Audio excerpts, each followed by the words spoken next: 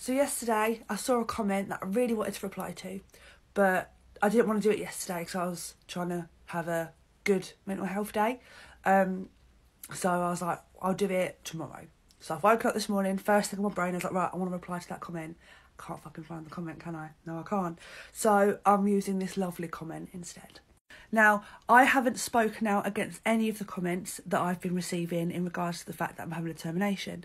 I haven't fought against any of them. I haven't commented back to any of them because I believe everyone is allowed their opinion. You either accept it or you don't.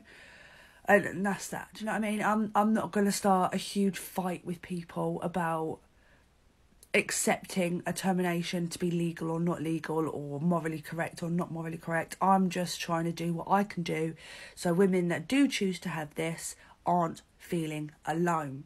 That is my goal.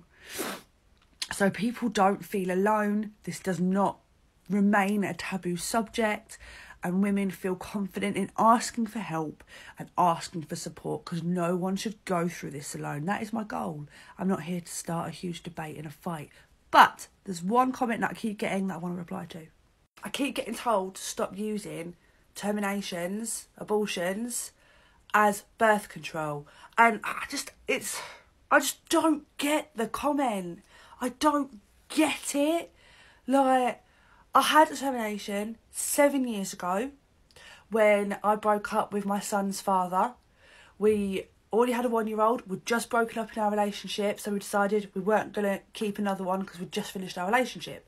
I thought that was pretty a mature decision. And now, 7 years later, we had sex without a condom because we got carried away on holiday. I'm pregnant. I can't mentally cope, so I can't do it this time for mental reasons and financial reasons, and I want to give the children I have all of my attention for now. But if I was using terminations as birth control, wouldn't I be having one like every week? Like, I ain't saying I'm always out there shagging, but me and my partner have quite a healthy sex life. If that was our choice of birth control, I would be in and out of the hospital like a revolving door. Like, what? Stop telling people they're using terminations as birth control.